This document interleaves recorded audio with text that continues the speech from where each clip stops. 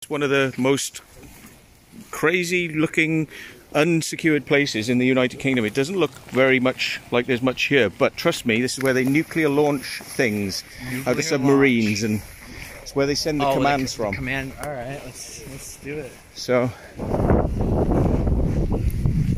watch their faces now. I'm just going to watch your faces as you round the corner and you see what is our equivalent of Cheyenne Mountain. This is the equivalent of Cheyenne Mountain. Oh yeah. We took 16 people in a minibus. We parked up there. We took 16 people in there. And one time I took a film crew in there and accidentally they opened the doors for us. We walked in with a camera crew. Yeah, I remember. Yeah, and the alarms went off and the doors closed, and a guy locked himself in a security booth, one of these rotating security booths, and he locked himself in, the security guy. So that was quite good fun. And what happened? It took a while for his mate to let him out. You're still recording? You're still recording?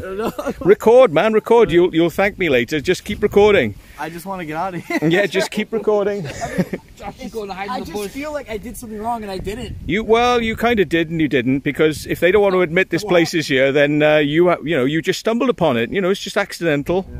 It's just accidental. I think we've seen enough. Yeah.